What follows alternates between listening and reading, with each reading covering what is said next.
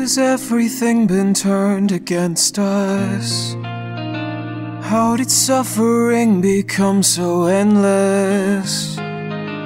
How am I to reunite with my estranged? Do I need to change?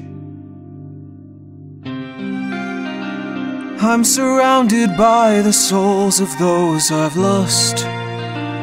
I'm the only one whose line I haven't crossed. What if the greatest threat we'll find across the sea is me? What if I'm the monster? What if I'm in the wrong? What if I'm the problem that's been hiding all along? What if I'm the one who killed you every time I cave to guilt? What if I've been far too kind to foes, but a monster to ourselves?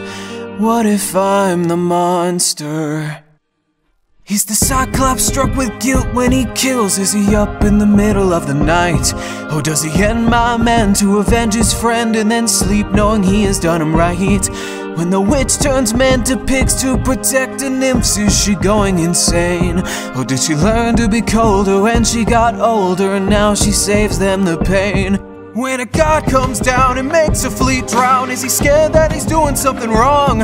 Or does he keep us in check so we must respect him and now no one dares to piss him off? Does a soldier use a wooden horse to kill sleeping Trojans cause he is vile? Or does he throw away his remorse and save more lives with guile? If I became the monster and threw that guilt away, would that make us stronger? Would it keep our foes at bay?